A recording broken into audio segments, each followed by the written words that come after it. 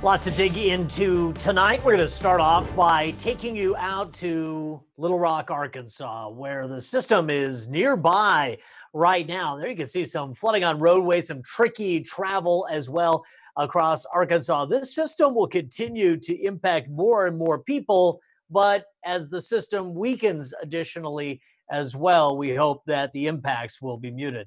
So let's talk a little bit about where the system is currently. There you can see the rain showers and thunderstorms pushing through Little Rock. It's now basically in the former eye wall. Memphis is also going to see some increasing activity. Forest City right now with some of the heaviest rain showers along the beginning of that frontal boundary, that outer band of the tropical storm. Coastal flood advisory continues for the area where the landfall was made last night. By the way, this system was so accurately forecasted. More information about that can be found on my social media. I'm TV Dave Hovde on Facebook. There you can see we have a number of advisories, including a tornado watch. There's actually an active tornado warning and a flash flood warning. There's also a watch out for the Memphis area and places off to the north and east, though winds are down to 40 miles per hour. Remember, at landfall, it was winds of 150 miles per hour, making it the strongest modern hurricane to hit the Louisiana coastline. Yes, the winds were higher than Katrina.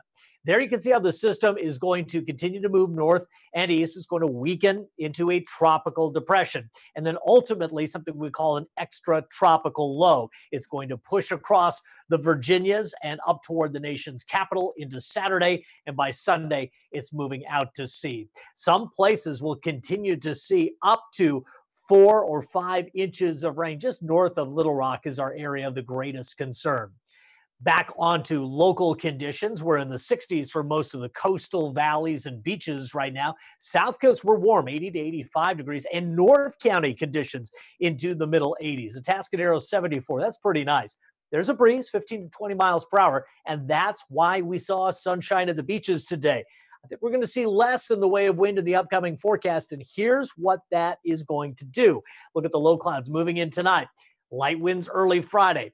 The clouds kind of hang very close to the coastline. This is Friday night. You can see how the clouds moving back in. Saturday morning, light winds. Light winds through much of the day Saturday means that a few of these beaches on a beach weekend could see very slow clearing. As we get into Sunday, slightly better clearing. Now, when we're looking at the overall pattern here, we have a trough across the west. It is going to continue to dig into the upcoming weekend, meaning temperatures are actually going to cool down a little bit. However, as we get into next week, a ridge rebuilds across the west, and some of the interior temperatures are going to warm early next week. We could see a return of triple digits in some of our interior valleys. But these are pretty good numbers. 92 in Paso, 80 San Luis, 81 Santa Barbara, 75 in Santa Maria. Santa Ynez Valley temperatures near 90. The 5 cities temperatures lower 70s. North Coast temperatures middle 60s. And my 5-day forecast trend, pretty steady. Santa Barbara cools a bit for the upcoming weekend. Paso Robles does as well. But again, you can just see as we get into next week, those temperatures start to ramp back up. See you at 6. Back to you.